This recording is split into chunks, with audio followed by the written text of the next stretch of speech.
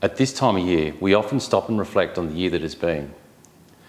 Last 12 months have seen many challenges for the CFA, whether it be participating and fighting for our communities in Australia's worst devastating bushfires, or even staying at home, keeping safe and doing your bit for the pandemic.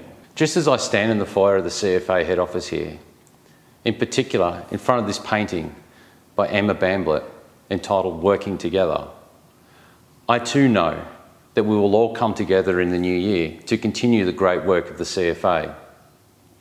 From my family to yours, I just wanted to take this time to wish you all a very Merry Christmas and a Happy New Year. But more importantly, as you come together with your family and your friends, enjoy this time. It's been a tough year. Stay safe, and I look forward to meeting you all again in 2021.